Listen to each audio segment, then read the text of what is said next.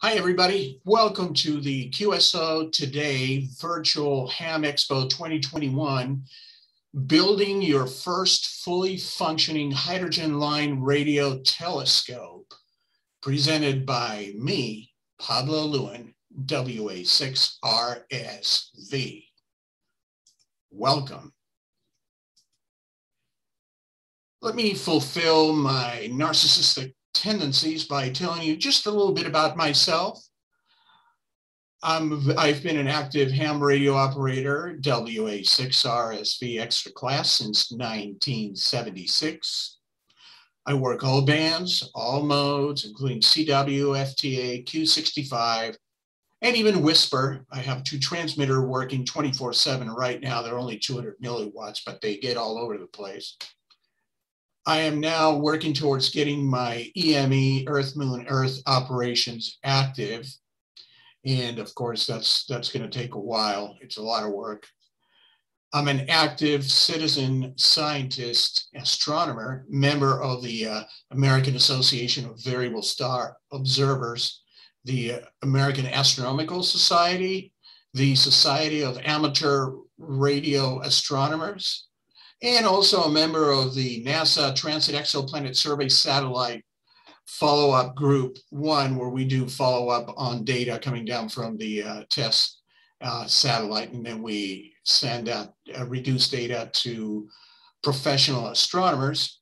I own and operate my own private research level backyard observatory, which consists of a Celestron C14 14-inch telescope with an as big STF 8300 detector on it. And it's fully automated, roll-off roof observatory, weather protected and everything else. So that's what I do. I'm also a retired airline pilot, and but I haven't flown in a couple of years now, and this is my new uniform. I don't have to wear a hat anymore, and I'm enjoying myself. And that's why I get to do these little projects. Briefly, as a means of background, what's radio astronomy? Everybody may or may not know what it is. Radio astronomy is a subfield of astronomy that studies celestial objects at radio frequencies. Every celestial object gives off radio frequencies, same with gases and even trees and people. But in this case, we're only studying a certain spectrum of the sky with the system that I'm going to tell you about. The first detection of radio waves from an astronomical object was in 1932, when Carl Jansky, a Bell Telephone Laboratories person, observed radiation coming from the Milky Way when he was actually working on some communication program for the Bell Telephone Laboratories. And it took him a while for him to find out where those radio magnetic waves were coming from. Finally found out it was coming from the sky, and yeah, that's how radio astronomy was born. Grote Reaver, W9GFZ, who died in 2002, was an American pioneer of radio astronomy, which combined his interests in amateur radio and amateur radio astronomy. He was instrumental in investigating and extending Carl Jansky's pioneering work and conducted the first survey of the sky in radio frequencies. His 1937 radio antenna, which, by the way, he built by himself in his normal backyard, was the second ever to be used for astronomical purposes, and the first parabolic reflecting antenna to be used as a radio telescope. For nearly a decade, he was the only world's radio astronomer, the world's only radio astronomer. And you can see right here a picture of his system, his antenna, which is a giant contraption. And you can't really see from this little picture is the fence to his neighbor, which is right about here. So his backyard was not that big. And credit also goes to his neighbor that really didn't complain much, as far as we know, at Mr. Reaver having this huge parabolic antenna in his backyard. And this is Mr. Reaver right here, of course. He was a ham radio operator, and you could say that he was the father of radio astronomy, of serious radio astronomy. And by the way, the name Jansky now refers to measurements of power of radio celestial objects, as how many Janskys this galaxy is transmitting on, or millijanskys, etc. Why do this project? Why create a little radio telescope? Why not? I mean, what are we going to do? Watch Netflix all day? We're ham radio operators. We work, we are tinkerers. We work with all kinds of stuff. And keep in mind that this will give you the ultimate galactic shortwave listening DX for less than $300, beyond the astronomical reasons for this. Remember that the maximum Earth DX is what, 24,000 miles if you go a long path. If you work EME, we're talking about a distance of 600,000 miles plus or minus round trip. That's great. But hydrogen line reception from our galaxy's arms, we are receiving stuff from anywhere from 20, 30, 50, up to 100,000 light years away from your backyard. And I'm gonna show you how this works. And once again, you can do it for less than $300, and it's a nice little project. It's a beginner's project. Anybody can do it. It could be a young teenager to show off the radio sky to the world, or it could be a very dedicated ham radio operator with ultimate skills. Very easy to do. This project is going to be good for schools if they want to have a radio telescope, so the astronomy teacher can explain the radio sky. So let's go on. One more piece of theory, and then I'll get on with it, okay? I promise. If you don't know what the hydrogen line is, here's a brief explanation.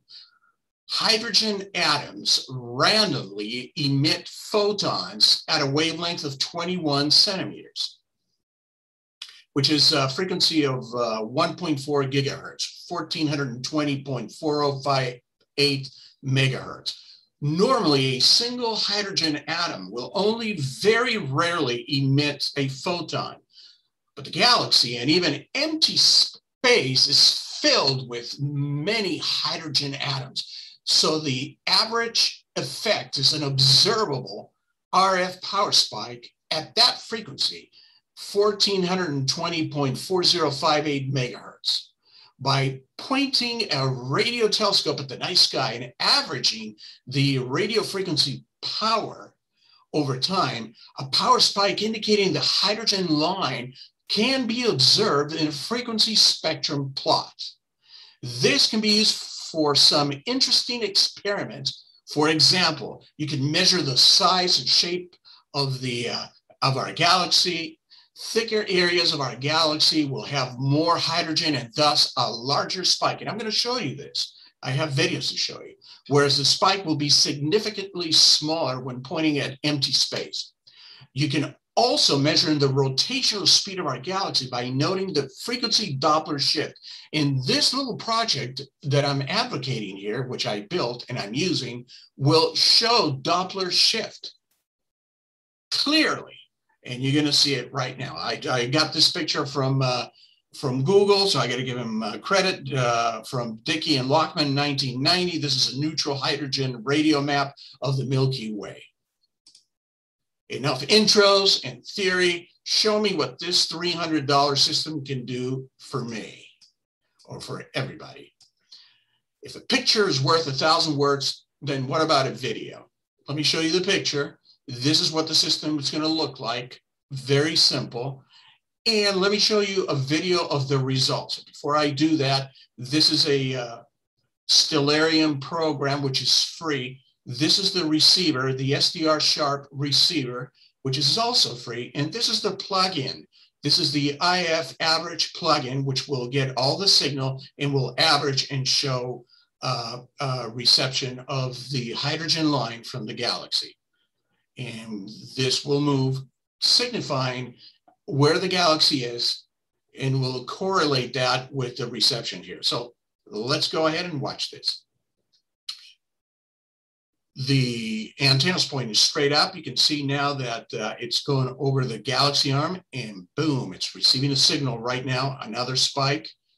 You can actually see the Doppler effect. This is a whole day recording here.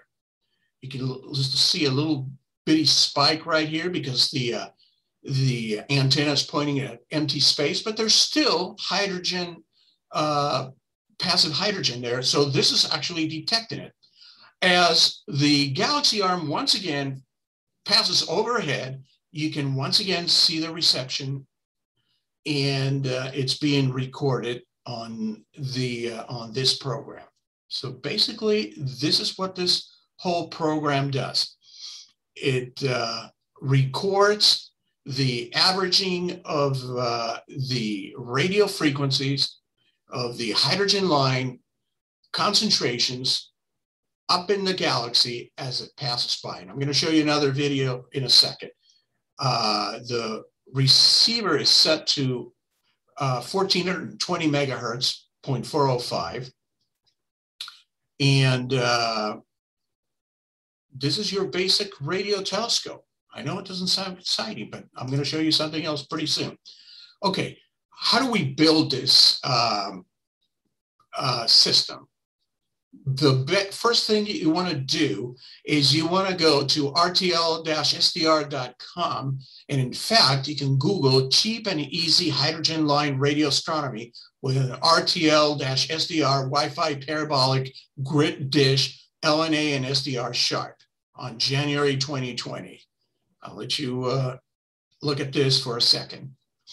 This article, which is what I used as the basis to construct this very simple radio telescope, will give you every detail on how to set it up, how to set the software, the hardware, where to get the hardware, and how to make it work. And the heart of the system is this RTL SDR receiver, which is $29.95 on Amazon. Very inexpensive. You can use it for a multitude of uses beyond radio telescopes. It's got direct sampling, so you can use it as a ham radio receiver as well. Together with that, you have to get the Newelec Salbird H1 bare bones premium SAW filter, which is a low noise amplifier specifically designed for radio astronomy. Okay. And it's centered on 1420 megahertz. Now, what you do is you connect this receiver to this LNA, or low noise amplifier, and this receiver also has what it's called a bias T. A bias T is a simple term that denotes that not only can you receive RF signal, but you can send DC power to power another item.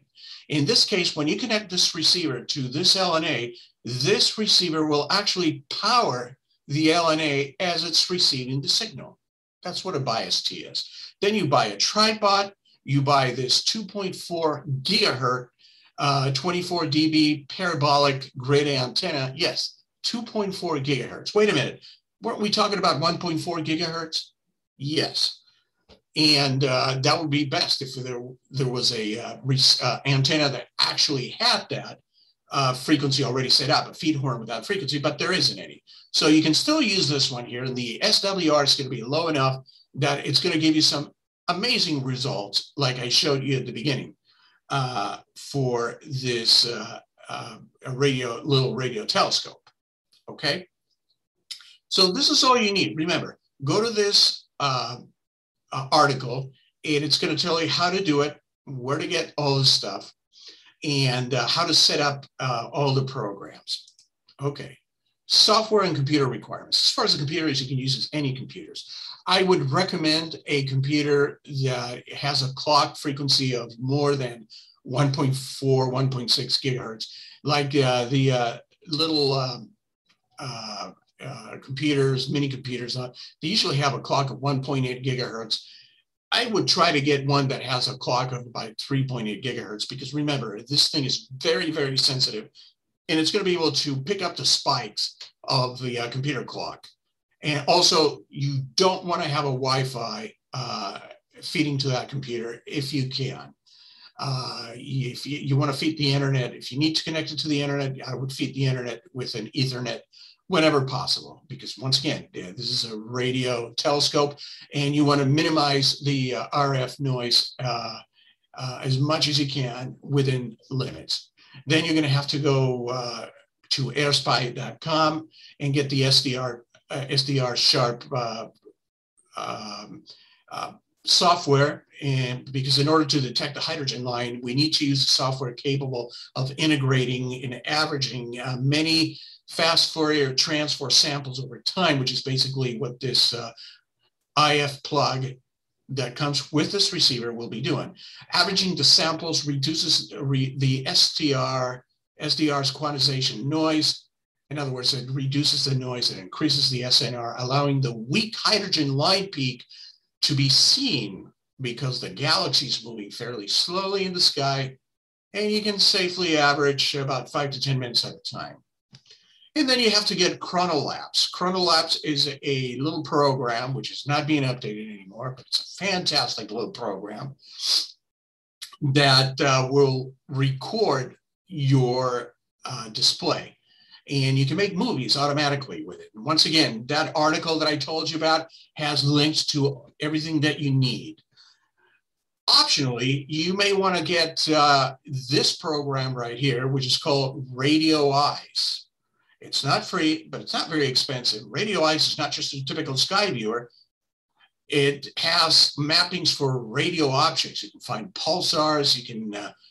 It can help you execute radio observations. It's got a drift scan section where you can actually, with your little $300 radio telescope, you can actually set up a drift, sky drift of the sky, and you can plan it.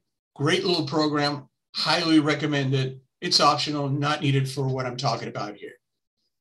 Okay, can you upgrade the system? Yes. This is what I did. I first built that system. It wasn't very impressive, but it was very good. And then I went on the internet and I bought a 2.1 meter, 7-foot dish. And I added for $20 extra another Neolink LNA, but this one is a wideband LNA. So I have the dish, the Sawbird LNA, low noise amplifier, and then I added another low noise amplifier, cheaper one, wideband, going to the computer. And these are the results. You can see that the antenna, which is pointing straight up into the sky, it's already beginning to pick up hydrogen transmissions, hydrogen line transmissions. Right here, even though it's not pointing at anything. It could be pointing at something that I don't know about, and that's where the drift scan portion of the Radio Eyes really comes in handy, because it can tell you, hey, you just went over a pulsar. I doubt it you're going to be able to pick up pulsars with this system. But look at this signal, and I don't know if you remember, the dBs on the other one was like minus 39. This one's minus 21 now, for an increase of 20 dBs. You can begin to visualize the signal right here, and look at this. As we're getting close to the arms of the galaxy, it's beginning to pick up more and more signal, and a bump here. You see this bump? How it's moving right here? That's the Doppler shift. We're picking up different portions of the galaxy as a, look at that big signal. As the power is dropping here, let me stop this for a second, because I want to call your attention to this. Look how powerful the signal is with this 2.1 meter dish. Same system as before, receptor and everything else, just one extra LNA and a bigger signal, bigger dish. And now you can see with Radio Eyes that we're right over the portion of the galaxy. And you can see it over here in Stellarium as well. Look at the signal that it's picking up. And then Oh, this is noise from Wi-Fi's, homes, garage door openers, and stuff like that. The signal's beginning to fade because we're flying right over the galaxy. Let's go a little further here. Let's go back to the second portion of this video, and you're going to see something amazing here. Doppler effect in action. First of all, here's the sun. You can see, this is a live video, by the way. You can see the sun moving here. And what happened here is that, let me back it up here for a second. As the sun gets closer to the dish, the signal disappears because it's the hydrogen from the sun. It so affects this radio telescope that you have to change the gain. But it appears again. It's getting closer to the galaxy arms, and you're going to see something amazing here.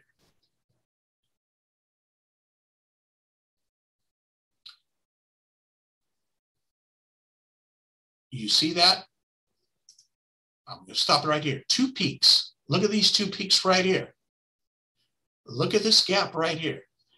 This radio telescope is actually picking up two arms, one of which has a higher frequency than the passive frequency of 142405, which means that it's coming towards us. The other one has a lower frequency, which means that that arm, it's actually going away from us. You can see the Doppler effect in action with this little radio telescope. Look at this, and look at it moving. We're passing over this portion here. You can see the hump here as the frequency moves, because certain parts, different parts of the galaxy arms are either coming towards us or flying away. You can do all that with this system, less than $300. I'm showing you with the dish here and the extra LNA, which adds another $400, but you don't have to do that. The other system will show it just as well. Well, not just as well, but it will show it. Okay, I'm getting close to my end of time here. Possible science applications with this system. Okay, this SDR Sharp program in IF plugin also produces spectra, which means that it gives you files with the frequency and the flux of what you're receiving, the different frequencies, range, and the flux. So you can add this data. You can actually set it up to give you data beyond that little movie and everything else, so you can use it on certain applications. Spectrum is simply a chart or graph that shows the intensity of light being emitted over a range of energies. Spectra can be produced for any energy of light, from low energy radio waves to very high energy gamma rays. I'm a member of the Society of Amateur Radio Astronomers. They have fantastic people there, from professional radio astronomers all the way to brand new people who've never built one. And the majority are ham radio operators, one of which is Ted Klein, November 0 Romeo Quebec Victor, who's come up with a program that actually gets the data from this little system and creates, eventually, you can't see it here, but you can, if you let the system run for a month, it will create a complete radio sky map of the Milky Way, which you can do in schools, you can do for your own gratification. Okay, now I talked about getting a bigger dish and everything. How do you do that? Well, there's a company online called OfferUp, offerup.com. I'm talking to people who live in the United States. I don't know how it is. I mean, you can go to eBay, you can go to Amazon and spend thousands of dollars to get another a dish or something like that. But if you go OfferUp or you go in the neighborhood, you're going to see a lot of these antennas that people want to get rid of. Like this person wants to get rid of $0. Come pick it up. It's free. And you can build a very cheap feed horn. Feed horn is this thing that goes in the front of the dish specifically for this frequency, which is what I did. You can build it for $5, $5 to $10, and just go to Home Depot. You buy duct reducer, 6 to 8 inches with a cap on the back. You put an M connector with an active element, which is a wire about 3.5 centimeters, and it's perfect. And it doesn't have to be polarized because hydrogen line comes from, it's completely polarized on all frequencies. You can get a tripod here for $10. You can get another dish for $50. Very cheap.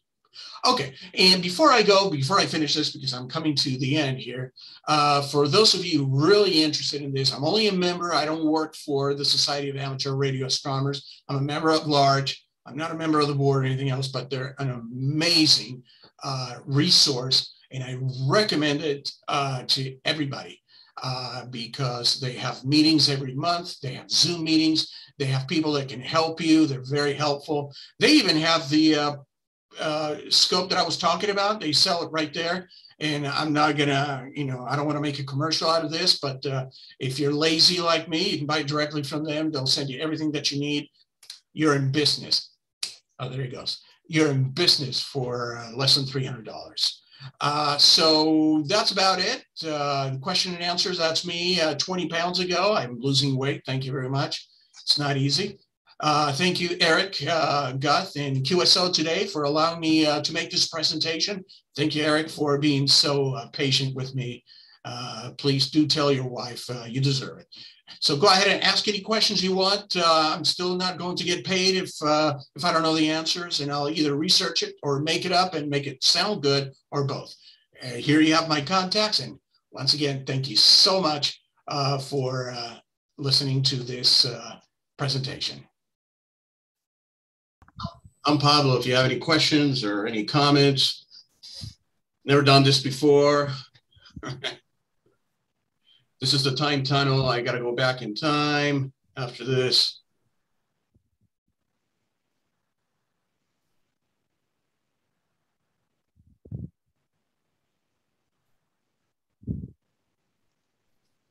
I think your presentation in the auditorium is over, Pablo. So where are you located? Bob, Bob Massey. All right. That's a familiar name. Jim, WB0 GMR. Hi, Larry. All right, I'm listening to and there's Ted Klein, the creator Oscar of the program. 100 as well. Ted, I hope you don't mind that I mention your name. We're going to find out. Sounds good, though. Great presentation. Thank you. So, wow, all these people for my presentation? Mm-hmm. Well, there are great programs on Netflix. What are you doing here? Mm-hmm. Hey, Pablo, I have a question. Yeah. Right. So you talked briefly about a feed horn.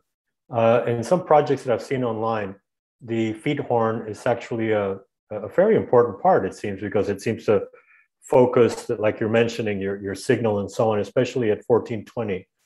So I noticed that the Scope in a Box project there in the website for the Radio Astronomy Club doesn't include a feed horn. How much of a hit, my question is this, how much of a hit do you take by not placing this feed horn in front of this parabolic dish antenna? Well, the basic program comes with the Wi-Fi 2.4 gigahertz antenna, and that's all you need. I mean, the dish, it's an addition. I just showed you the basic system, and then I as a tinkerer, I added I bought a dish, and then I built the feed horn, which is extremely easy to do. Basically, the feed horn is just a duct reducer, 6 to 8 inches with a cap. From the end of the cap, about 8 centimeters, you put an end connector with a wire, which is it should be a quarter length, wavelength of 5.3 centimeters, but actually like 4.8 centimeters seems to work the best. And I actually did it with the SWR was 1.0 all the way. But the basic system, it's all complete. It gives the Wi-Fi antenna is all you need, really. And the feed horn is for the dish, because you're going to get a dish. You can get dishes for free. You can get them foldable dishes. I got a couple of foldable dishes, 2.3 meters, for $60 each. 1980s vintage. They work just fine. I don't know if that answers your question, Stephen. Well, Pablo, I could talk to you more, and I guess I will until somebody cuts me off. Right. So again, going back to the feed horn question, it seems like it's going ahead and taking the place of this parabolic antenna. So I'm just thinking, yeah, I could order the 295 kit and pretty much just, if you will, just put that 2.4 gigahertz antenna off to the side and build my own Home Depot reducer from 8 inches to 6 inches that you're talking about, with that small stub of an antenna at the very base connected with my coax or something like that. Am I way off base? Am I missing something? No, you're not missing anything at all. You're absolutely correct. You can do that, and that's what I did. I could share my screen right now, but I don't know if I have. Can I do that? Because I don't. Let me share my screen for a second. And I have my radio telescope is working right now, live. Let me know if you see it. Do you see it right here? Yep.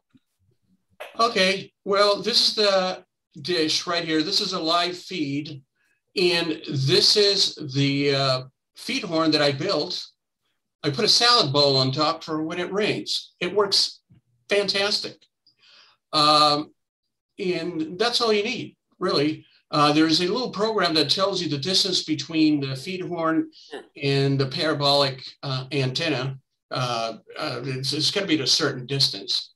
But really, the H1 line is so powerful that you can actually get it with a 2.4 gigahertz Wi-Fi antenna. So, yeah. Hey?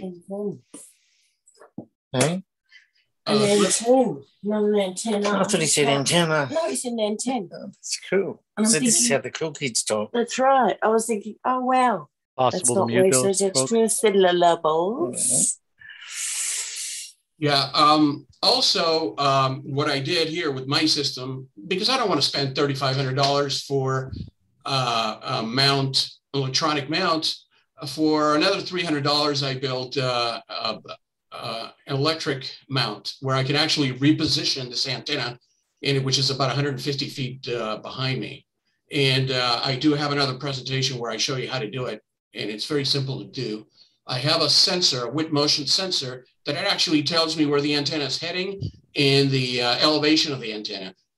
You know, you have to remember that the Wi-Fi antenna, the beam width, it's 27.5 degrees. So really, you're not going to be able to point it much. With the 2.1 meter antenna, now I have a 6.75 degree beam width so that I can actually position it. I can't track any stars, but I can position it and do a drift, what it's called a drift scan of certain objects.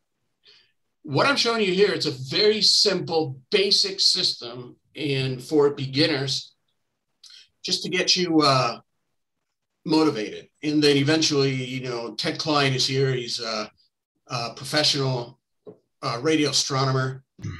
In fact, he's showing right there, if you see Ted Klein in 0RQV, he's showing you right there the a drift scan radio map that, I don't know, is that mine, Ted, or is that the one you created? I'm trying to pull up yours. That's actually from my backyard. Well, from his backyard right there. Much So, what you have as well. yeah, well, it's basically the same. But he's created a program where you can actually get the information from this plugin and then feed that that program. Can you use Linux with this? I don't know. Linux? I've got a question. Are you hearing me? Yeah. You are hearing me. You'd mentioned an IF plugin for SDR Play. Is that how's that work? Is that part of SDR Play, or is that a separate download? SDR Play is a program that comes with a lot of plugins already built in. Yeah. The article will show you how to install that plugin. It's free and it's all included. And it's a little involved. You have to modify a couple of files, but if I could do it, anybody can do it. Yeah, I've got SDR Play and all that, but I'm not familiar with that plugin. Okay, so it's a plugin. I'll muck around. I'll find it. Thank you. No, you don't have to find it. If you go to the article that I told you about, yeah, right, yeah, it gives you everything. Further, If you don't want to, and I'm not selling anything because I'm not. No, that's I'm just okay. a member of the SARA, the Society of Amateur Radio Astronomers. I've been a member of that off and on for 20 They years. sell the whole system. You don't have to do anything for $295. Got it. Okay, one more while I got you online. I don't get a kickback. I should, but I don't get it. The Ted that's on here, you said I didn't quite write it down quickly enough. This drift program for plotting and so forth. Can we? How do I get a little more information about that program? Yeah, that's called Radio Eyes, and it's produced by Jim Sky. And let me put Radio Eyes, the link. Jim Sky. A fantastic program. I mean, go to radiosky.com. Yeah, I see your note there, Ted. Thanks. That's what I was looking for. There's Ted. Okay. Yeah, guys, help me all you can. Here. There you go. Radio Sky. Pablo, amazing program, really. Pablo, I have a question. Yeah, go ahead. Yeah, I'm Dan, AI6XG, and a nice presentation. So I've looked at doing this before, and it always came up after you measure the galaxy and maybe the rotation speed. What else can you do with a radio telescope and after you build it? And don't take the question wrong. I think it's a great project, but what else can you do? That's a very fair question. With a 2.5 gigahertz Wi-Fi antenna, you can't do much other than just detect the rotation of the galaxy, and you can visualize the Doppler effect as separate arms move towards you and away from you. And that's pretty much it with a little antenna. With the bigger one, you can start detecting free hydrogen. The nice thing about this program is that it's a beginner system, which is great for high schools and for visualizing the sky. And also for those who are visual astronomers, when it's raining day, night, and everything else, you can actually get a little bit of astronomy through this. And that's pretty much it. You're not going to be able to get a pulsar, not at this frequency, even with a 2.1 meter antenna, especially if you don't have a tracking mount. Eventually, you can move up. So this is a way to get your feet wet so you can start thinking about radio astronomy.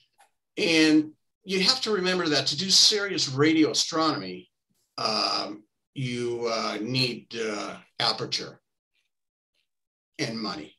Well, Pablo, you were getting bumps. Thank you. And you were seeing the bumps move around, even with the small little antenna. And so I think you can start doing some kind of plot like what I'm showing. It will be out of focus, perhaps, maybe blobbier, and bigger dishes are always more fun, but you can start making some of that happen. Again, with a bigger dish, you can start plotting lots of stuff, and there's a whole lot of learning involved. And I'm having a great time with your data, actually, starting to see the different arms and trying to plot some of that as well. So there are other ways we can explore. The main thing is that if you join the, Ted is a very experienced radio astronomer, and he creates all his, he's way, way above. So, and he's a member of SARA, and they have excellent resources there. People are extremely helpful. And I figure why not show this to the ham radio community, because we're tinkerers, and some of you may be interested, and it's not overly expensive. It's something that you can do in one afternoon, and you can show your kids, and you make little movies that you can put on Facebook and everything else. And, or you can start doing science just like Ted has just told you. Pablo, you make some very strong points. This is Don here in Spring, Texas. First of all, I want to congratulate you on a very well presented technical presentation this afternoon. The enthusiasm level and that is great. I think it's reminded me, and it should remind us all, that we can replicate our forefathers. Rout Reber did this as back in, just during the Second World, 1944, I think was first measurement. I had, just as an anecdote, the great opportunity as an undergraduate in Canada. Grout was passing through the university that I was attending, and I had the great honor to meet him. And that he was an older, very distinguished gentleman. Here's my question. So I've been interested in radio astronomy for years. Ted mentioned, and you mentioned, alluded fact that what measurements can we make? Software and processing has really come of age with digital computers and processing and an advancing signal to noise with stacking. And I won't go into the details. It will far too long. My question regard when we start looking at digging out finer information, buried in noise or with signal to noise limitations of these smaller aperture arrays. What about frequency stability of the system? Has that been a concern to you, Pablo, and your team of saying, look, we're looking at the hydrogen line, but these SDR radios do have finite drift, and particularly when we're integrating measurements over a period of time, as example that Ted is indicating, could that be a bit problematic with both frequency and phase modulation just due to the oscillator? I mean, your comments, Pablo. Well, that's a great question, and I'm not a scientist and I'm not a professional radio astronomer. And it goes to another question somebody posted on the chat. I tried several SDR receivers, and the RTL SDR seems to be the best. In fact, I tried Newelec.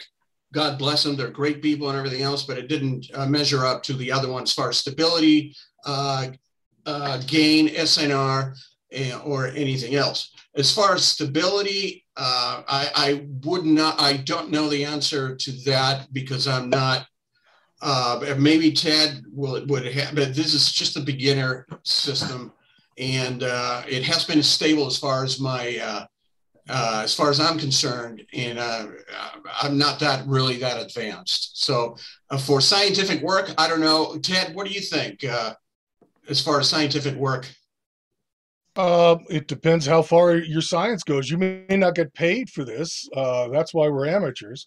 It was good enough for MIT Haystack to recommend using an RTL receiver. We're just really doing intensity coming from the sky, whether that's power or voltage, whatever you want to call it, however you want to measure it there. And that's just fine in this general realm. I think it's quite frequency stable, if you wish. When you get into a bigger dish and you start worrying about pulsars, that's where frequency stability actually starts carrying. And I've been a little misrepresented by Pablo. He's very kind. I've only been doing this about 2 years, so catch up with me. Well, having said that, you're still way more advanced than me. As far as RTL SDR for this kind of a project is stable enough. I've tried other SDR receivers and they don't seem to measure up for some reason. I don't know what it is. And the SNR is not as good. The signal, the amplification is not as good for this system. Any other SDR that I've used. Hey, Pablo, Ted, I really applaud and thank you. I think those are absolutely correct answers. I agree with them.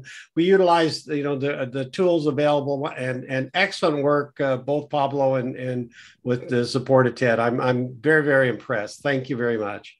And by the way, I stand corrected. It's Reber, not Reber. I kept calling Reber. I apologize. Yeah, it's saying, but that was. My goodness, 45 years ago. So, I mean, my memory is not as good as my computer's memory these days. Let's put it that way. But it's Reber. Okay. Hey, Pablo, you mentioned 2 different LNAs. There was the one that was a filter for 21 centimeter and then a wideband one. I thought you said you got better results with the wideband one. Was that with the dish or was that the same system? Okay, let's go back to the basic system. The basic system, you want to use a Selbert LNA, which is specifically designed for astronomical radio astronomy purposes. However, I tried it with the $20 Newelec wideband, and it actually works, and it works very well. And I'm talking about with a little antenna. So if you don't have a lot of money and you want to spend, instead of $40, $20, you can do that. But what I did is I went from the dish, I added another LNA in line. So I went from the dish to the Sawbird or the radio astronomy LNA, powered through 5 volts externally. You have 3 ways to power these LNAs, but you can only use one. So that one is powered through a 5-volt power supply. Then I immediately connected the wideband LNA, and that one is powered by the BIAS-T. As I said before, BIAS-T is a fancy name where the SDR actually is powering the LNA directly through the same port that your radio frequency comes through. Basically, it powers the LNA. And I got an extra 20 dBs out of that, and I'm getting a tremendous plot. So yeah, you can use it in line, and I'm thinking about buying another, spending another $40 to get another Sawbird LNA and see if I can do have better results. Eventually I want to detect 1 pulsar. That's my goal. I'm not going to be able to do it at probably 1.4 gigahertz because pulsars are very weak at this frequency, but 408 megahertz, you can get pulsars that are 200 Janskys, which is very powerful. But 1.4 gigahertz, I don't think I'm going to be able to do it without tracking, because you got to track. And I don't have a tracking. I can move the mount. I can show you later on because I constructed a system. I can move the antenna in every direction, but I can't track yet. That's very expensive. Question: since you got a couple of LNAs at the antenna, at the feed, is the SDR itself, is it at the feed, or do you say, well, I got enough signal now I can? You understand my question? Great question. Absolutely. Yeah. And here's the feed horn for my antenna. I have the LNA connected mechanically to it, the other LNA connected mechanically to it, and the SDR, which gets very hot, connected to it, placed on top of the feed horn, which is metal, and I use it as a heat sink. It works. And then the output of the SDR, that's a lower frequency and an IF of some kind? The output of the SDR is USB. Now, I have been... so it's actually USB. Yeah, and I've been very unsuccessful. Of course it would be, of course, yeah. No, that's okay. It is. I have been very unsuccessful at extending USB. People tell me that I've used active USBs, but for some reason, this SDR, I hear that it needs some sort of a pulse. I understand. To work. Anyway, the spec. So what I did is So what I did is I placed the computer at the bottom of the. Okay. And wait a minute! I use high technology to protect it from the weather. Yeah, an umbrella. No, a doghouse. It works. Yeah, that's what they call the antenna building under broadcast transmitters, where they're tuning. I got a $100 PC that I got on Amazon, Windows 10 PC, and with tuning house. Yeah. And I put it inside of Petco plastic doghouse with a fan to keep it cool. It works. Pablo, in fact, let me show you here. Let me show the screen once again. You see the doghouse right here?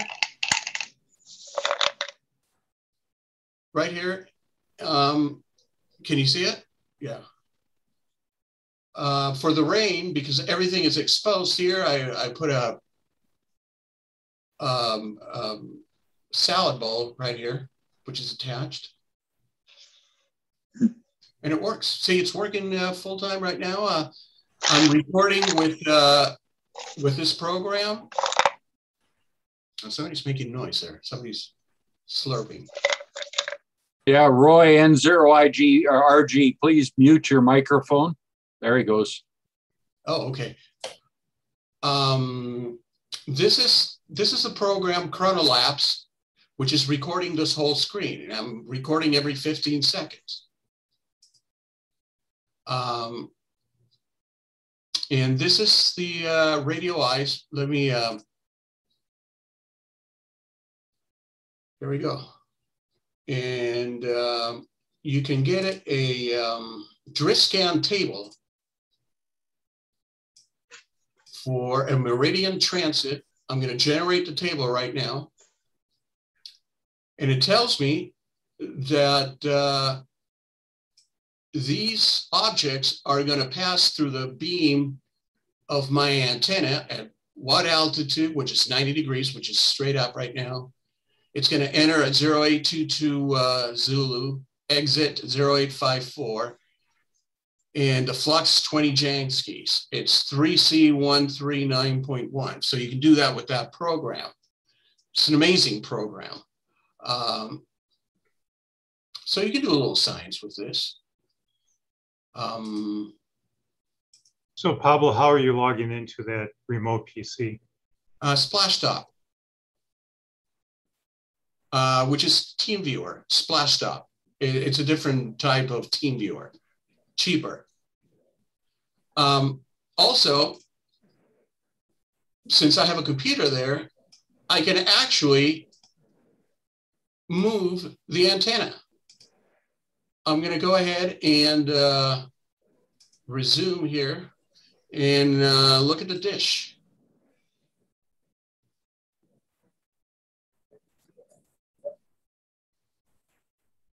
Oh, you see yeah. it moving?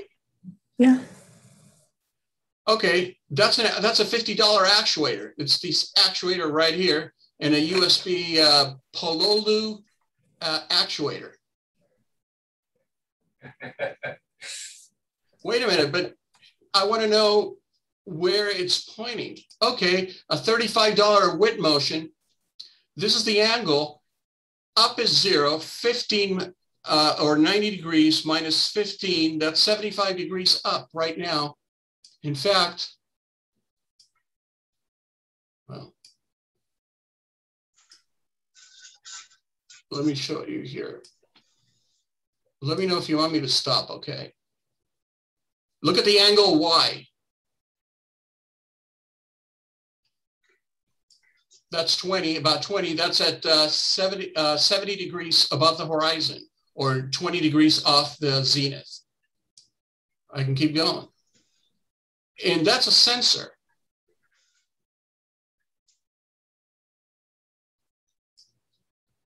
So that's a sensor that's mounted on the antenna itself. It's reading back in real time where it really is. It's mounted away from the antenna on a wooden pole, which I'm going to show you. It's right about here to keep it away from the steel. Well, yeah, I understand. But if I went out there and physically moved that around, those numbers would change. It's not like it's counting steps on a stepper or something. That is correct. It's not very accurate. It's not very scientific, but it's good enough for me for 35 bucks. Yeah, it's a little like having a, anyway, it's reading in real time and not counting steps or something on a stepper. That's correct. Cool. It's not scientifically accurate. That's close enough.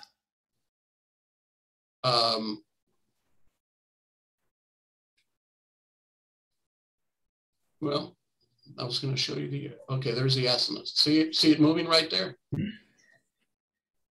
It's probably more accurate than the beam width of that dish anyway, you know? It's exactly right. That's exactly right. And for my needs at this point in my radio astronomy career, to get me to study everything and to learn, it's more than I needed. It cost me 300 bucks. For this, I created this mount myself. A couple of fence posts right here. This is a Harbor Freight little mount for 29 bucks. Yeah, like a jack stand, it looks like, or something. Yeah. Something like that. Yeah, it's not very expensive, and there he goes. Oh, God, yeah. Move, so I'm going to go ahead and disconnect this. Great thing about this is that it doesn't matter if it rains. This thing keeps plugging along. It's a lot of fun for me. Okay, let me stop the share. Any other questions? Beam width is mostly a function of dish diameter. That's correct. And there's a program that if you send me an email, I'll find it. I should have it here, but I have so many screens. But it's a little program that I can send to you, and you just put the diameter, the frequency, and it'll tell you what the beam width is going to be based on all the parameters. Very simple. There's a lot of support for this. Pablo? Yeah. This is Mark K9GX. I'm your moderator. How are you? Have you, are there any optical telescope mounts that could, I got in late, I'm having internet problems. I'm sitting here at the base of this antenna. Are there any optical telescope mounts or tracking things that you could use for that at all? Well, you can use a telescope mount, but the only problem is that they're not weather resistant. Right. You really need to have this system on for hours, for days, for months. So yeah, you can use any mount. For example, this dish is about 100 pounds. I see. A Los Mandy mount. I just found out that my CG Pro has been discontinued and unsupported by Celestron. So if it ever breaks. Thank you very much. Yeah, I'm going to have to fix it myself, but we're talking about $4,000, and they have special mounts for radio astronomy, which are about $3,000 and $500 shipping and all that stuff. I'm not at that level yet. I mean, I can't justify spending that kind of money. That's why I created this cheapo system for my, just to get my feet wet and just to learn, because I'm learning a lot just by actually doing. Have you hooked up at all with like a local astronomy club or anything like that? Or a regular optical observatory out there? I don't know. Where are you in California?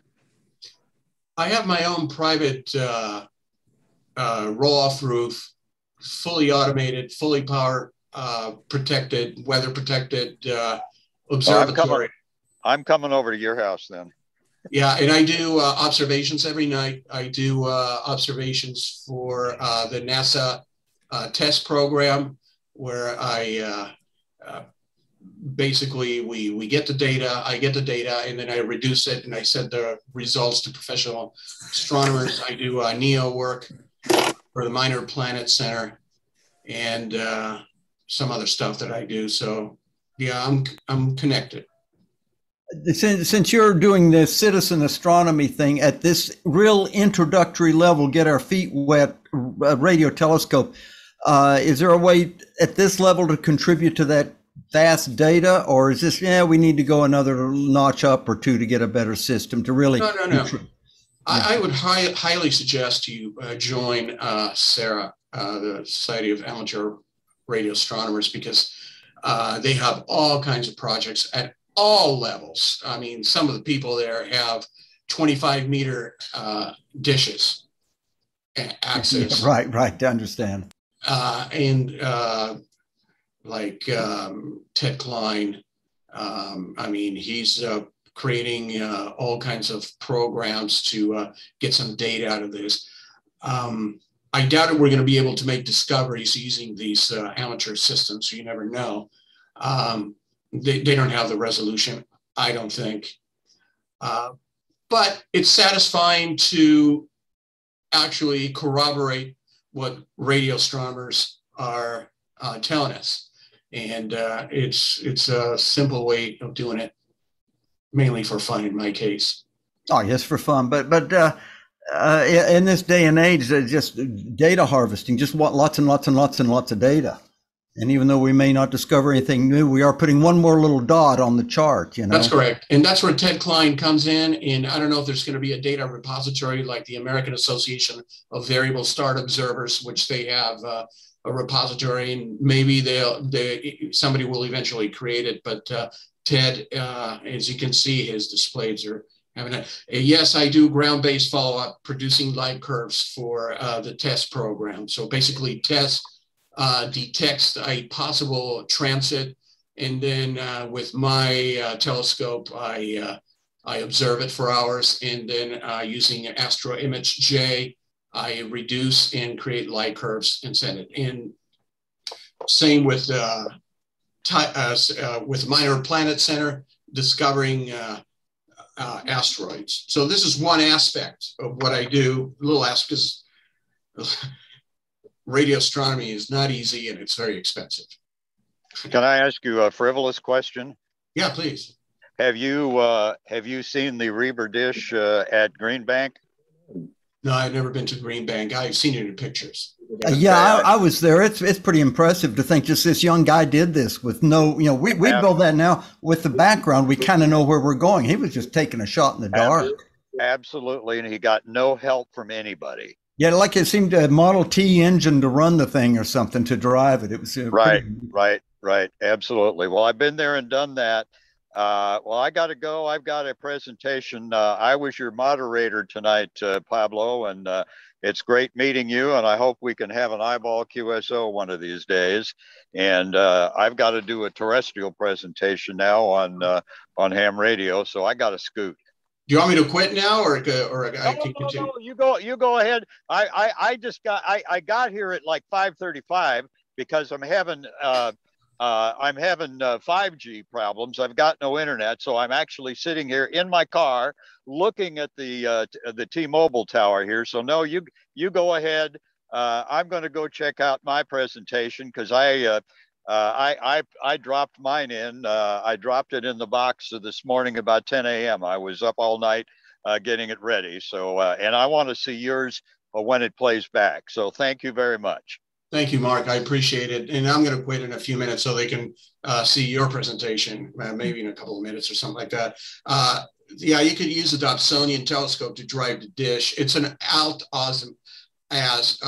so it's not a, for a radio telescope, you need altitude and azimuth. And right. Well, somebody asked about my mount. It's a CG Pro for the C14. Wasn't Grote's telescope like a big donut or something? No. That was it rotated. It was an Azel. It had a track that went around and then a way to lift it up. Yeah. Right. Yeah. It's pretty damn clever. I mean, considering he had no real background in this, you know. Absolutely. No, he created it. He invented it because nobody's used. I mean, the same model is being used today. Yeah. And he created it. He's a ham radio operator. Yep. W9GFZ. Right. So. Yeah, I think that's the call that the club in West Virginia uses. No, it's in Socorro. The VLA. The VLA uses that club. For those of you who want me to send you the program, can you send me an email, because I'm going to forget unless I. My email is pablotwa1@gmail.com. It's on the chat right there. No, I went to Scott. I want to go to everyone. I found all your information in I found your PowerPoint in the correlated data or whatever they call it there too. So I've got that. So I can't wait to see the whole presentation. Where are you in California? I'm in LA County, city of Glendora, 2 blocks from the mountains. Okay. Well, I was born in Long Beach and grew up in Orange County, so I know where you are. Yeah. By West Covina, you know. Right. I call Glendora the gateway to Rancho Cucamonga.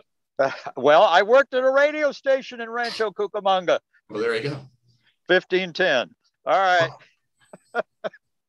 Pleasure meeting you. Pleasure meeting you. Thank you for attending the presentation. 73. Wouldn't have missed it. I wish I gotten here, but I'll look at the video playback. All right.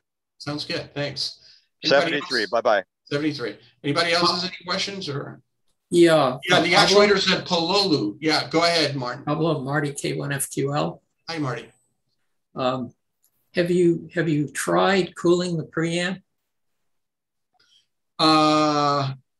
No, I haven't, but that would be a great idea. There are these little thermoelectric coolers. They're low voltage, but they do draw a lot of current. Yeah, and I have a little refrigerator right here in this office based on that thermoelectric model, and that's a wonderful idea. Actually. Yeah, they're not terribly expensive. You need to get fairly close to where the device is. I'm not sure what the technology is in the preamp, whether it's gallium arsenide or silicon. But certainly if it's gallium arsenide, you might benefit a little bit if you're in a warm climate, which I think you are. You might pick up. Yeah, I wonder if just packing some dry ice in it just to see what the heck happens.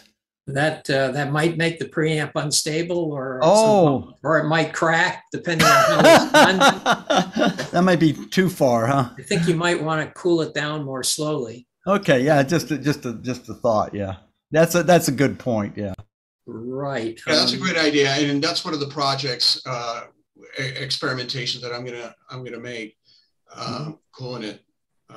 Hey, Mark's back. What is? Yeah. I'm trying to check out.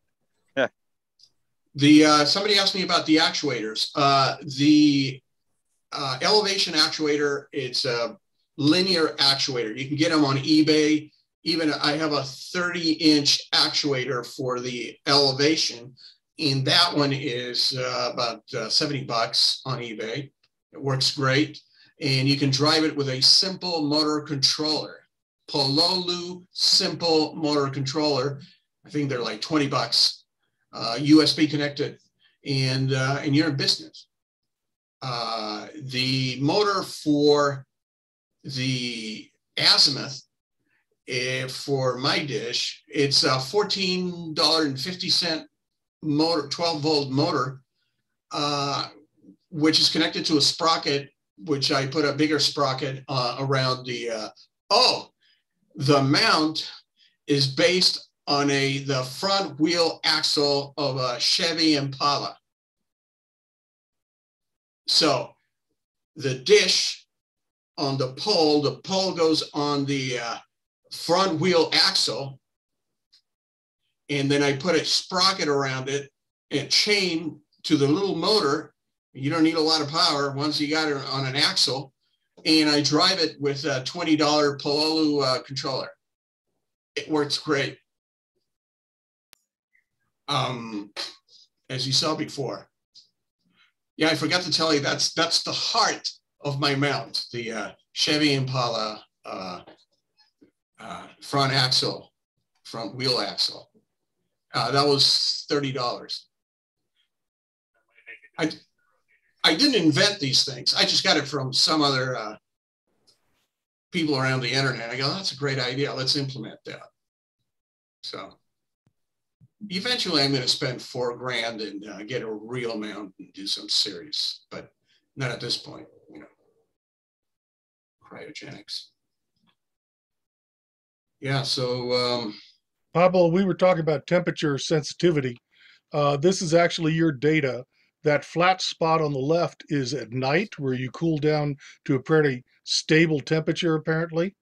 But during the day on the right, you can see the sun warms up and reduces your amplitude gain in a various way, depending on the clouds going by and everything else. And so, yeah, there are issues with that, but we can play with calibration and get rid of a whole lot of that. So that's another stage we can get into. There's so many fun things to explore in radio astronomy. It includes a lot of mechanical, as Pablo was just describing, along with the software, along with all the electrical. It's great fun. Anything else? And here's your other data. Feel free to add anything you want, Ted, because that's very interesting. Yeah, I did. I think that would be my next step, to add some cryogenics to it. There you go. Also, the Sawbird LNA comes with a built-in dummy load, 50-ohm dummy load that you can actually, and I also have another USB switch, which I remotely activate that dummy load. So I can create a dark sub with no signal whatsoever, and then I can reconnect the antenna remotely. And that's already built in. All you need is to have a switch. You have to turn it on and turn it off. But Marty, your microphone. Oh, so it's like a radiometer in a sense. You can switch to the dummy load and get a cal off of that. Yeah, to calibrate it. Yeah. Yeah, the other thing you could do with a TE cooler is you could put it in just a simple motor bridge circuit. And you could do two things. You could put a thermal sensor on your preamp. There are ones that analog devices make that put out like 1 microamp per degree Kelvin. You could put that in a servo loop to stabilize the temperature of whatever you're operating day and night. And it's just a simple, I think you can buy a motor reversing bridge circuit. You know, it's just probably a couple of Darlington pairs. And the TE cooler sits between just as the motor would sit, you know, in the circuit to reverse the direction. And you can enclose that in just a simple first order thermal loop and servo loop, and control the temperature to probably a degree or something like that. To whatever temperature you choose, of course, you have to, you know, put the hot side of the TE cooler somewhere on a heat sink and radiate that away. That's no problem at night. During the day, it's more of a problem. And, you know, little styrofoam doesn't weigh very much. I've done all this, by the way, for a car radar, sitting in front of the radiator on a car. And it worked? Yeah, that was the solution to keep a 76 gigahertz oscillator at a constant temperature year round, you know, in winter and in summer, was to insulate the oscillator and put a TE cooler, you know, in proximity to it where I have a summer winter switch. I wouldn't want to pay your power bill. TE cooler runs around 11 amps, you know, 2 volts or whatever the voltage is for the junction. But it's probably a lot easier to do it that way than it is to have a dewar of nitrogen or a block of dry ice. I'm going to get on it. I'm going to get a TE and see if I can control the temperature a little bit. Ted, do you think that'd be useful for this little system? Well, I'm not sure for your little system. We're doing some kind of advanced testing and research just for fun, and we've been doing that all summer with 4 STEM students, and it's a lot of fun education. It takes the heat and pushes it someplace else, and now your someplace else has to get rid of the heat, and so now we have a water radiator attached to it and water flowing through it, and the water in the bucket, sure enough, gets warm after an hour or so. Because you're putting in, you know, 30 watts, it has to go someplace. And so what we're trying to do is get stability, not so much cooling. That graph I showed you before showed the temperature sensitivity. And if we could just make it stable, we thought maybe that would improve things. It's a work in process.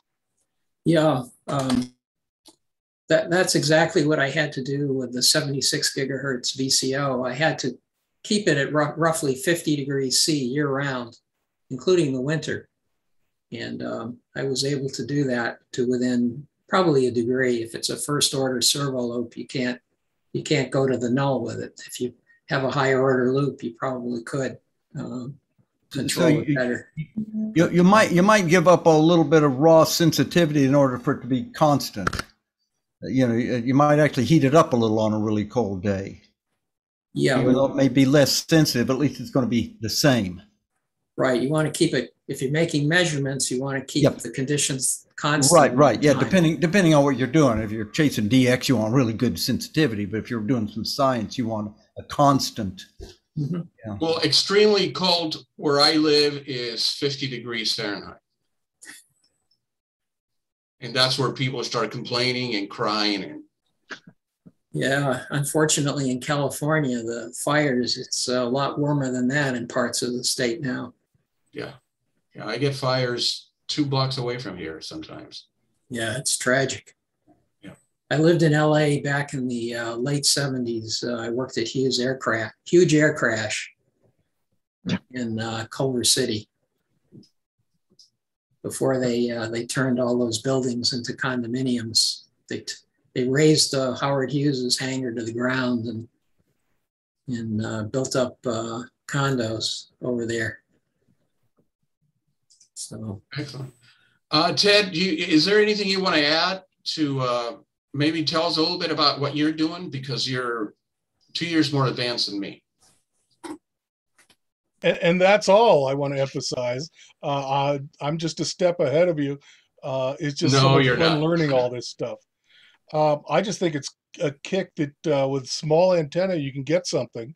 And if you can get that data into a file, we have that way with that article, either on Linux or on Windows. Then you start playing with the data, and hooray for simple software programming, and we're just making things happen with Python. I want to help folks if I can, and that's why I keep showing the graphs. That's all. Come help me develop this Python so that we can get beginners interested.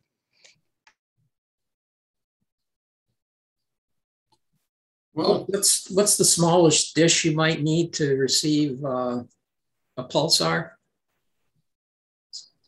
I'm having trouble with a 16-foot dish, but it could be my noisy environment. I think that has a lot to do with it. So that's probably more important than the dish. That's why we have a radio quiet zone in West Virginia. They like them out on Antarctica and Chile. You know, there are reasons for this. And you need a tracking mount too. I say not. I can get lots and lots of data by just drift scanning, and once a day I will hit the spot that you want just by changing the elevation. And if I want a little bit higher, then it might take a couple of days or a week, and I can get that data as well. So even for a pulsar? With yours, you can do it. Oh, well, pulsars, that's a little different. Yeah. Well, that's what I was talking about, a pulsar. Yeah. Well, yes. I am trying. I think it's my environment that's noisy. If your dish is big enough, you can get it quickly and let it, within the 15 minutes or so. Of course, if your dish is big, then your beam width is small, so they're fighting each other. I don't know. There are folks that do it, have detected pulsars with corner reflectors, and that's a very simple kind of antenna. It's all on the web. I haven't seen a lot of people do it though, so it's still tough. Yeah, detecting a pulsar with an amateur astronomy is kind of the holy grail. They're really, really hard to do. You got a good system when you can actually detect one. Absolutely. I'm finding that out. Yeah. Yeah, it's tough. But not at 408 megahertz, but you can't use a dish for that. You can, well, I guess you could, but I hear that pulsars at 408 megahertz, they're very, very energetic, and you can, not easily, but you can pick them up. I'm gonna show you some pictures here. Let's see. I agree that lower frequencies are stronger. Roger, you had a point to make, I think. Yeah, as a definite rank novice, this is something I've been interested in for many years, but have never really pursued it much. I have a very simple question. You were talking about using the 2.8 gigahertz dish at 1.4. Is it necessary to change the feed point, focus point? No. And that's the beauty of it's 2.4 gigahertz. That's the beauty because you can get them for $50. You can get them for free, actually. No, actually, the system works, and it was tested by a semi-professional radio astronomer in Germany. This guy, Wolfgang, he is a member of a large radio astronomy community, and he's really a whiz at this. And he tested the system, and he said, "No, it's not going to work." And he was surprised that it actually works so well, even with a 2.4 gigahertz antenna with a high SWR. Wow. Okay. I agree it would be inefficient, but it also works. So, okay. Yeah, that's the beauty of this system. I mean, if you get the parts, you can get them for free someplace. I mean, you go to OfferUp or eBay and you can get them for nothing, except for the LNA and the SDR, and you're in the computer and you're in business. You can actually get this. Oh, another quick question, because I'm going to have to run here in a minute. One thing, we got a thunderstorm coming through. But anyway, how much computing power does this require? It didn't seem to take a whole lot. The SDR right now, I have $100 refurbished Amazon Windows 10 AMD computer running at 3.3 gigahertz, and it's at 80% CPU, and I have a display.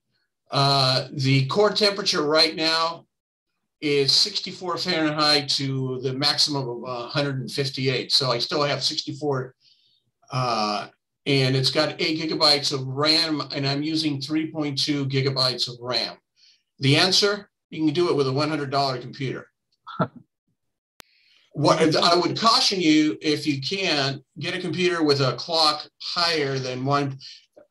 Most Raspberry Pis and all those little computers, the clock runs at 1.8, which is extremely close to 1.4. And this is a very, but they still work, but you're going to see some spikes. But I chose a computer on Amazon that is 3.4 gigahertz clock far away. And the harmonics do not seem to bother it. And so far, and yeah, 4 gigabytes of RAM, any old computer. The SDR is the SDR Sharp, the program. That's the hog, but it works. I use really ancient old computers that folks threw out. Nothing fancy. His software is taking a reading every 180 seconds.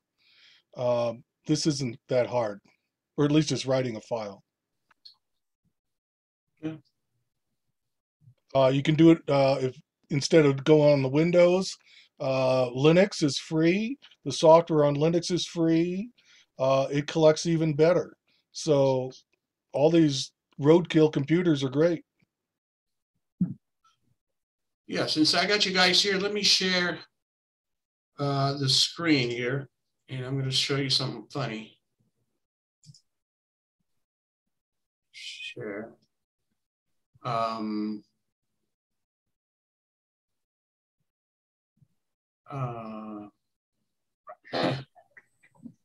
Here we go.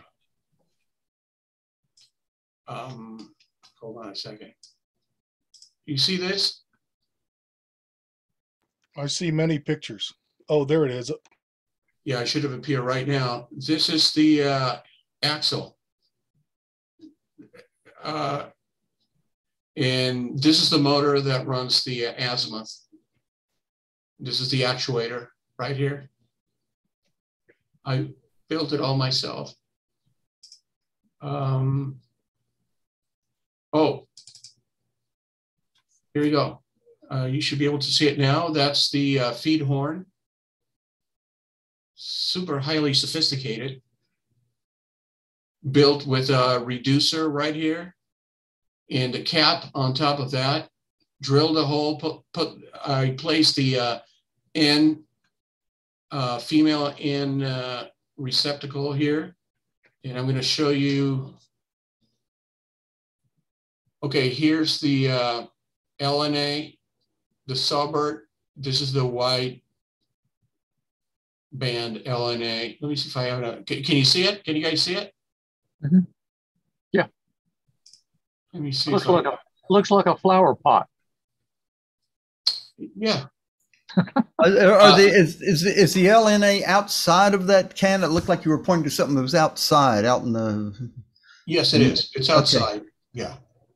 Okay. There. Oh, there. That one where your cursor is. That we can see the antenna. The little E probe there. Yeah. That's cool. I've never soldered metal before, so I had to learn how to do it badly. Yeah. Is the back of that solid? You know, it looks kind of pinkish colored. This is a cap. I bought the cap for this. It's metal, a metal cap, right? Yeah, it's the whatever the cap is. Yeah, it's a conductor. You got it. Look how badly I solder this. Oh, that's okay. That's cool.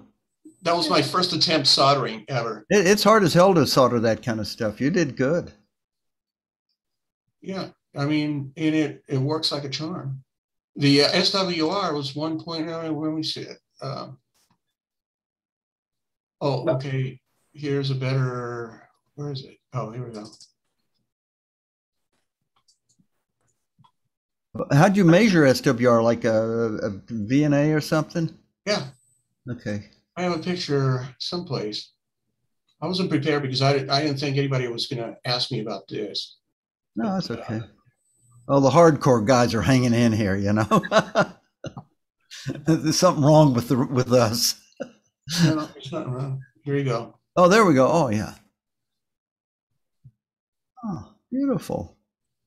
And this is without the second one. And this is an older iteration. But basically, I got the LNA here, another LNA here, the SDR right here. We've got some tenths of loss with those adapters. Right. That's going to increase your noise temperature. Here we go. Nano VNA right here. Nano VNA. Yeah. You can't see it, but it's a flat line. No, I cut it right exactly for the frequency. Yeah. In fact, with this thing pointed at the sky, you'll probably be able to detect the hydrogen line just with this. Yeah. In fact, may even be better than the 2.4 gigahertz antenna. Just this. Pointed at the sky. How did you determine the distance to the back short? The distance from the bottom of the can to the probe, that's the back short distance. Right. There's a program that I use for that, but basically I guessed it.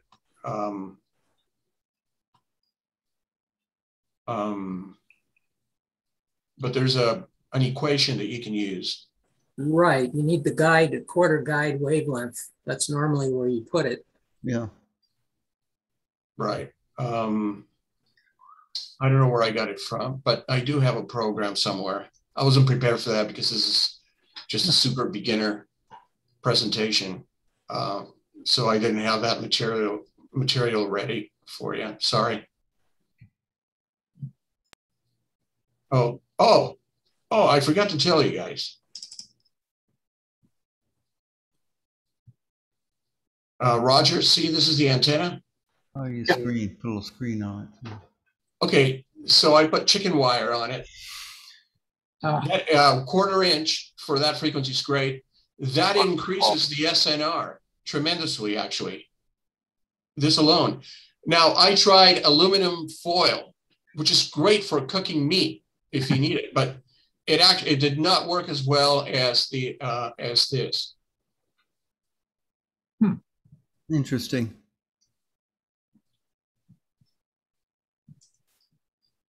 And this is a sensor right here. Very highly sophisticated attachment point right here. And a piece of wood away from metal to give me the most accurate reading. And it's pretty accurate within a couple of degrees. And this one has a beam width of 6.7 degrees. So, you know, I can point it at stuff. Remind us again, the sensor, what is it? What was it called? Let me see if I can find it here. Yeah, you told us, and I jotted it down somewhere, but I can't read my No, don't worry. I got pictures for you. I was ready to. I'm going to show you all that. That's what that is, a duck reducer. Yeah, this is a duck reducer right here. $9.58 with the cap. $7.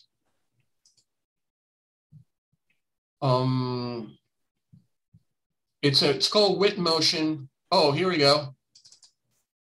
Universal bench grinder stand, $29.95. You drill some holes, you stick it in there with concrete. Now, I've never worked with concrete before, but there is a great invention. Let me show you. For guys like me, Quickcrete. I never heard of it.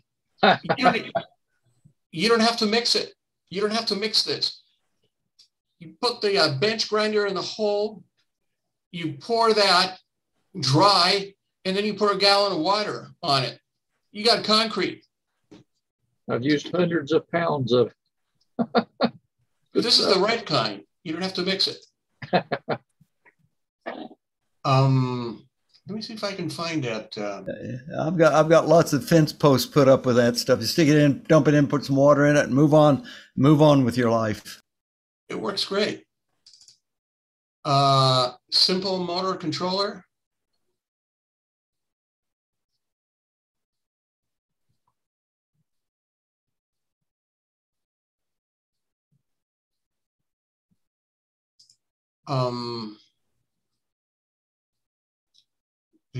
This is the motor for the azimuth motor, $15.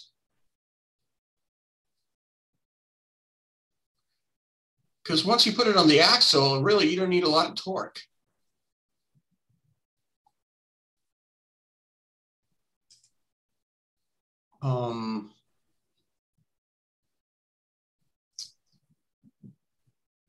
USB switch, $15.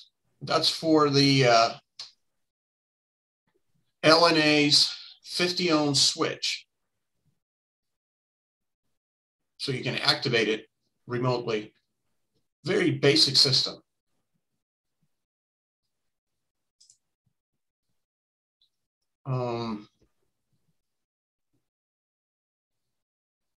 Now for the sensor, let me find something here. Hold on a second. I think your sensor was just under the last one you touched. Go back to that one. Underneath. Oh, yes, thank you. So you can see better.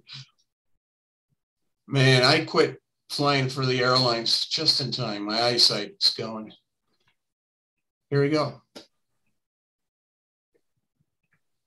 Comes with the program.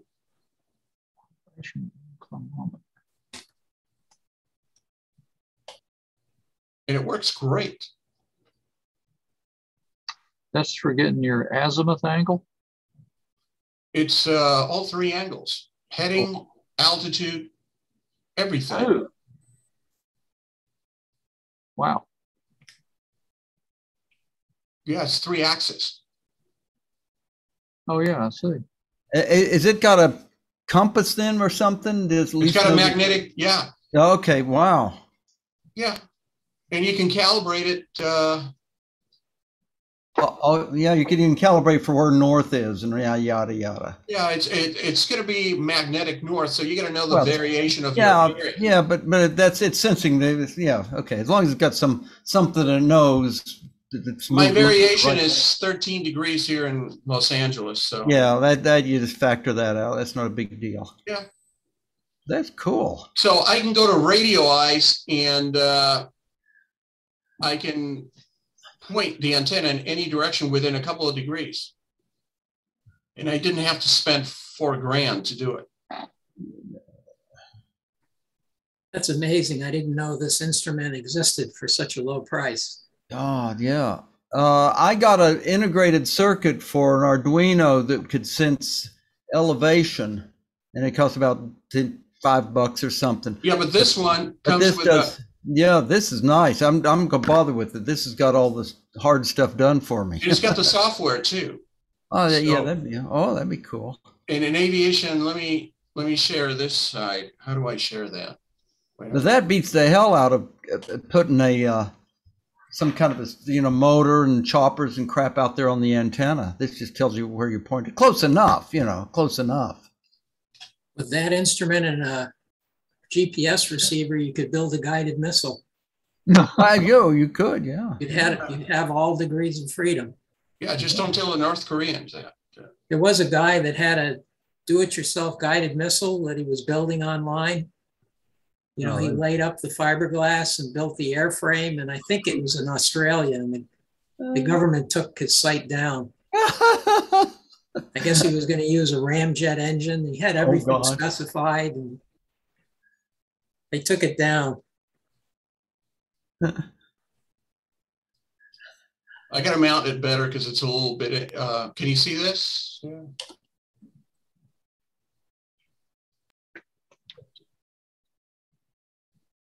So, what do I want to do here? Oh.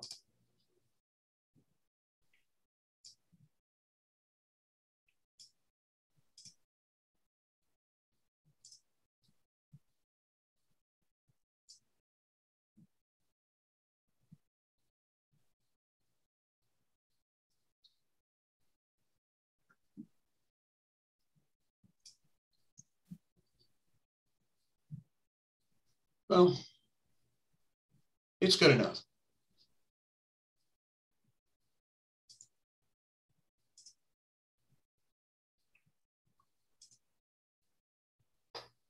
Okay. Wow. Do you guys have any more questions or anything you want to share? I assume all this is going to be available somewhere. Yeah, it's all, your slides are online already. Okay.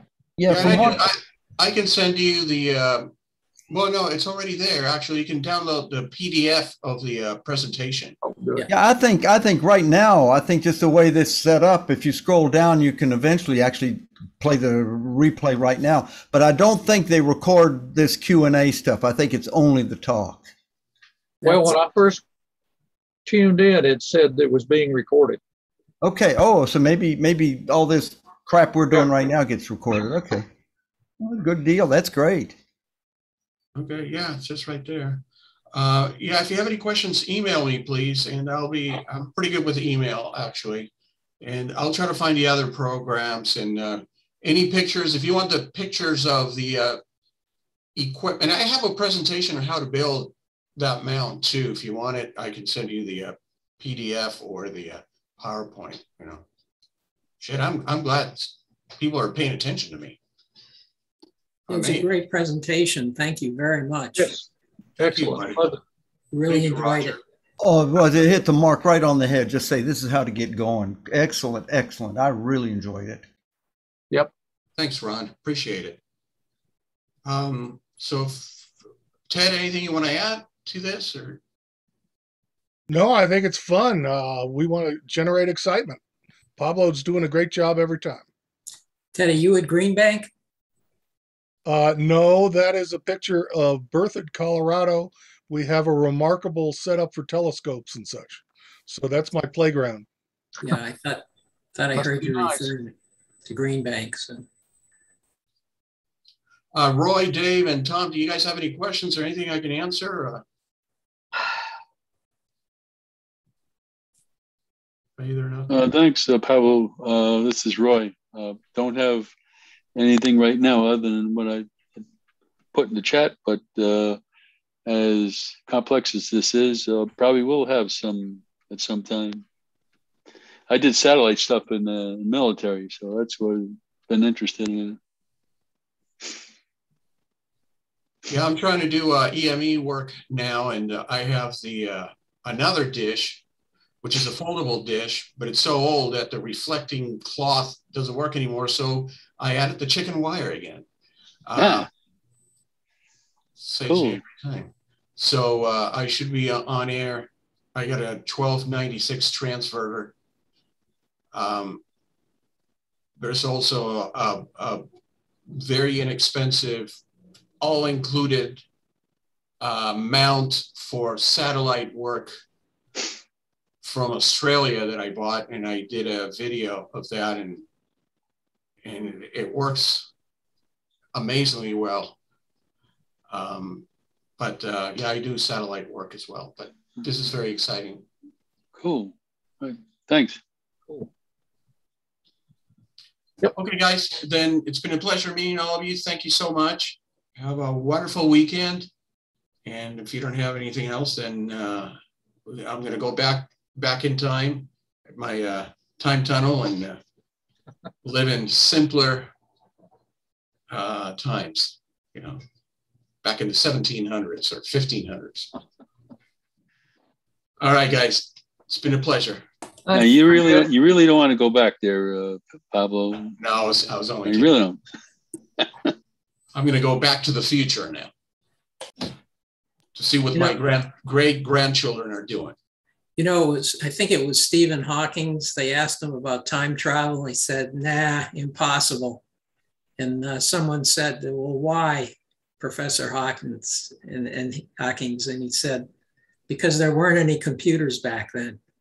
That's true.